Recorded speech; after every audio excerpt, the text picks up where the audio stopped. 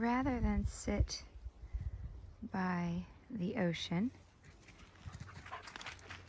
we've opted to go into the woods and go and sit by a lake because the wind is a bit windy and I forgot my AirPods. But how perfect will this be? It will be lovely. And I'm glad we can share it together.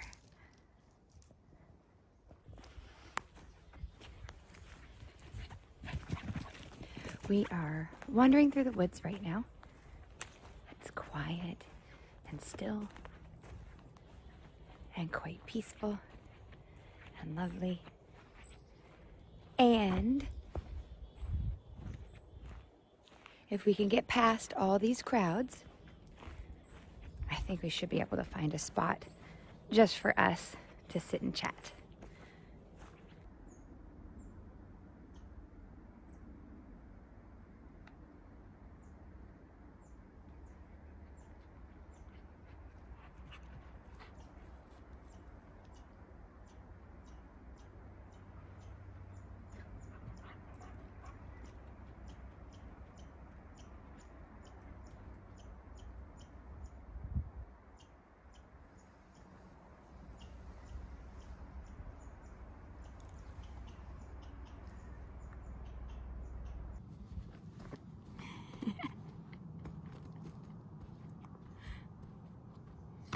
Aloha! If you are here to enjoy nature with me and Sasha, as well as talk about crafty things like knitting or sewing, perhaps you want to learn a little bit more about Alaska, you've found the right podcast. If, however, you are looking for makeup or a hair tutorial and YouTube has shown you this, real quick, I think I have on Carmex. I put it not just on my lips, but completely around and around my nose as well. Makeup is courtesy of yesterday and 5 hours of teaching dance, followed by a hot Epsom salt bath. And I failed to use that skincare regimen that I keep saying I'm going to. And as far as the hair, thanks for asking. It's a scrunchie that I've had for 4 years that no longer has any elasticity in it at all. 1 bobby pin and Jamaican black castor oil. So, if that's what you came for, then there you go. If you're here for a little bit more along the lines of being a happy crafter, then stick with me. Actually, if you did come for a makeup and hair tutorial, please stick around anyway. You might find something that you really love. So, hey, I am Mel. I am very excited to be with you today. I am filming this in the forest in Kodiak, Alaska. I have some socks hanging in a tree because my dog, Sasha, has been enamored with them and has given them quite a ride all over this lush green mossy forest. Today I wanted to talk with you not just about knitting and not show you the progress on my second shifty sweater again. I'm wearing my first one, which I love. I knit my sweater, I knit my socks, I sewed my apron dress, and I've got a few things I want to share with you today that are things that I've made from leftovers, scraps and scrappy bits. The first thing is a hat pattern that I've shared on the blog already, and oh, there's a chipmunk behind you, to my right over your left, and it's just watching us. Usually they'll fuss at us. Well, not us. Usually they fuss at Sasha. But anyways, so this is a kerchief hat. I've worn it before. I shared with you this free pattern on the blog post. I think it was just the one right before this. It uses just a little bit of scraps, and I like it because if you read the story behind it on the blog post, using up little bits is something that has been passed on to me from my grandmother and my mother, as well as encouraged by a lot of my friends. So this uses up little scrappy bits, and you could use one solid color, you could use two colors, you could make it a rainbow, but it's kind of a simple way to use up things. These are just my mittens. Another thing that, let me show you the knitting first.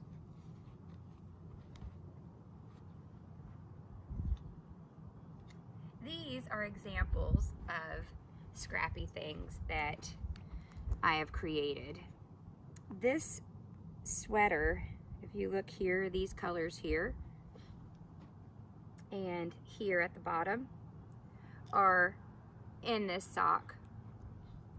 And these are my take on the Shifty sweater, but more of Shifty socks. I shared my notes on it also on the blog.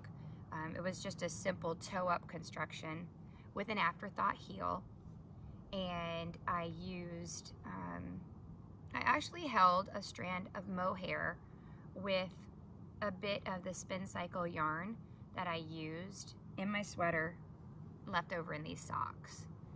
It's the same textured pattern that you use in the sweater, and it's so decadent. It's just squishy, and it's fun for your feet. Now these are little bits and bobs left over from some yarn that I get.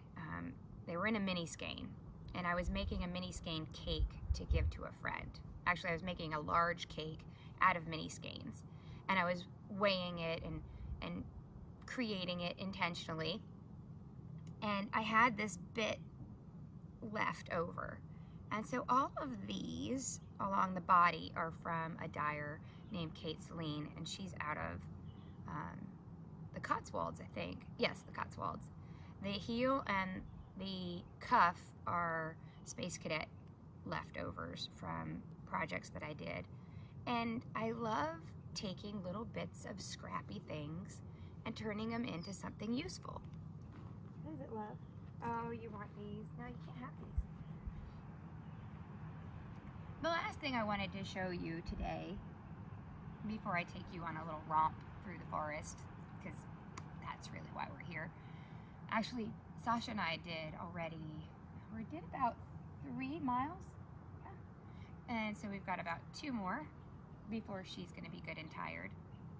We were walking that way for quite some time, and we saw bear scat. So we came up here nice and high so we can see around us, nestle in a safe place. Not that if we're safe, we're fine. I'm not worried.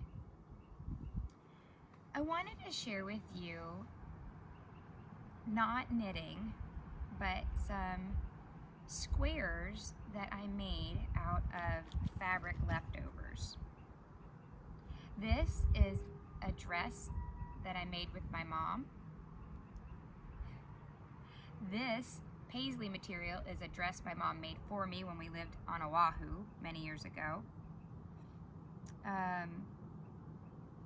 This here, if you see this was little bits of pot holders that I made with a friend of mine in North Carolina. Oh my gosh, it's had to have been 15, 18, 20 years ago. And it's not that I'm a hoarder. I just have this can. I have one that I put buttons in, and then another that I put fabrics in. Well, not a can, it's a cookie tin. And I just wanted to show you guys these. Originally, and there's actually bits from projects that I did for some men in my life. Like by men, I mean husband, dad, grandfather. I originally thought I was going to use this for a quilt. And then I realized that I love it so much, each one of these,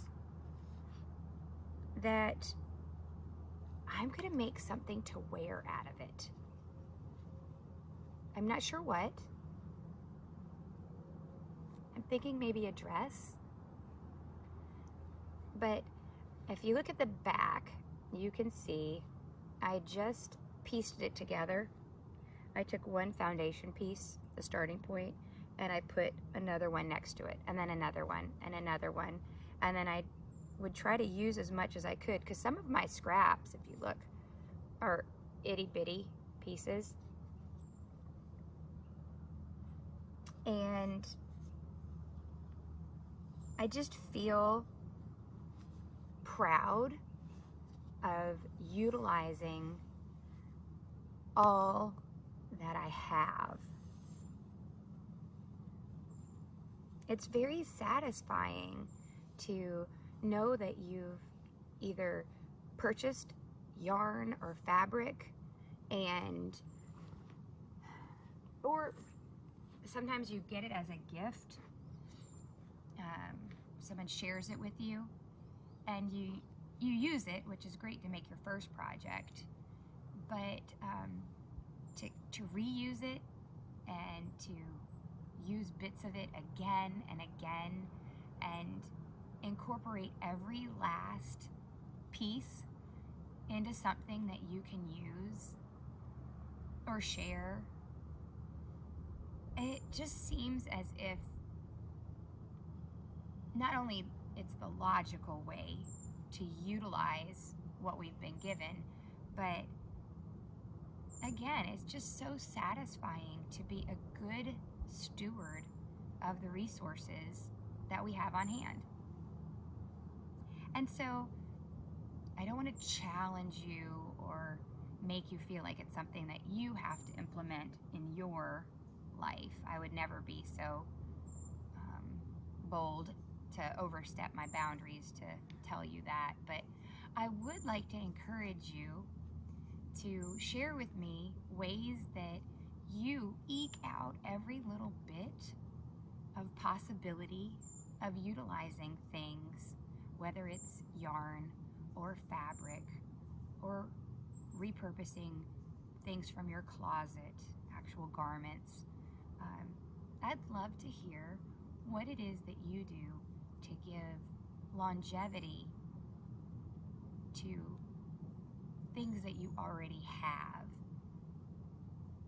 So that's kind of my bit to share with you today. It's nothing groundbreaking, nothing I ever share with you is.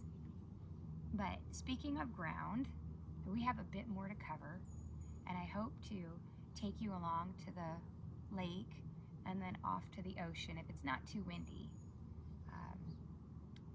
I didn't bring my AirPods, so I'm recording this without having anything to boost the volume. So we have to pick and choose carefully where we sit, not just for sound quality, but also bear safety. I'm really thankful that you took time out of your busy day, whether you're commuting or you're sitting and knitting a project, maybe you're sewing, maybe you're just relaxing, which you probably deserve that moment to just sit and relax. Whatever the reason is that you and I have been brought together to spend time, I appreciate you taking the time to sit with me out here in the woods and keep me company. I hope that your day is filled with peace and love and aloha, and I hope you realize that you are so valuable for so many different reasons, and things that you make and do, people are eager to see and experience. So take care of you, take care of those around you, and I hope our paths cross again very soon.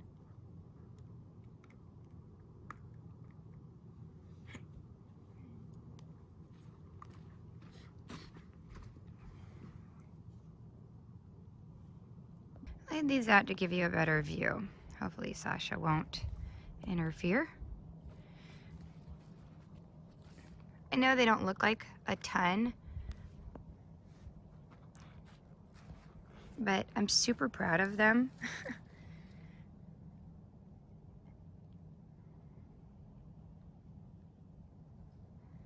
And I just love, like, you can see the textures.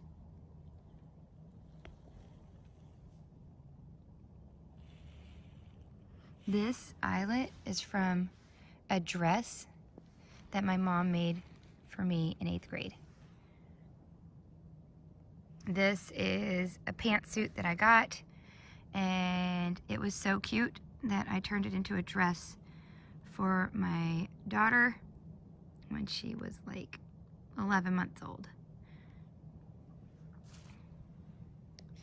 This wasn't enough, so I put this on the outside, and there's a little tiny bit of the yellow. I was trying to use every little scrap.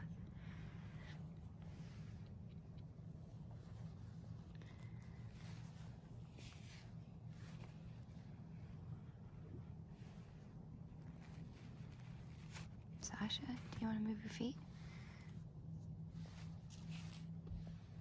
This is the dress that I told you my mom made me when we lived on Oahu.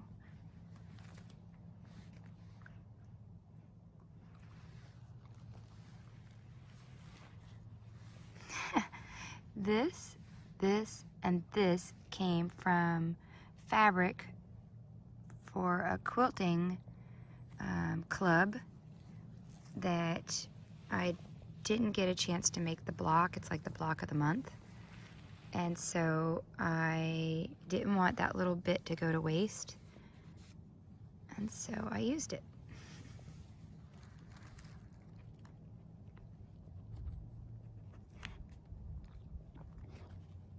And I am looking forward to using it. Look at her, she's just sitting on my stuff. She loves sitting. Who's a good sitter? Who is?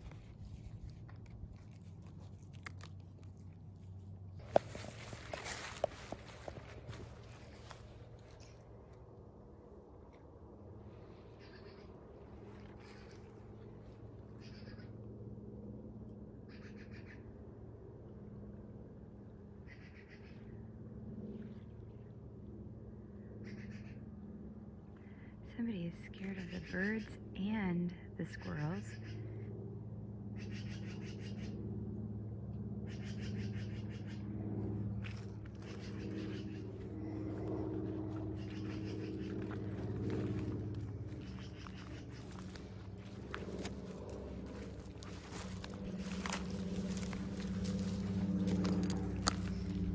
So autumn along the beach. Definite autumn colors.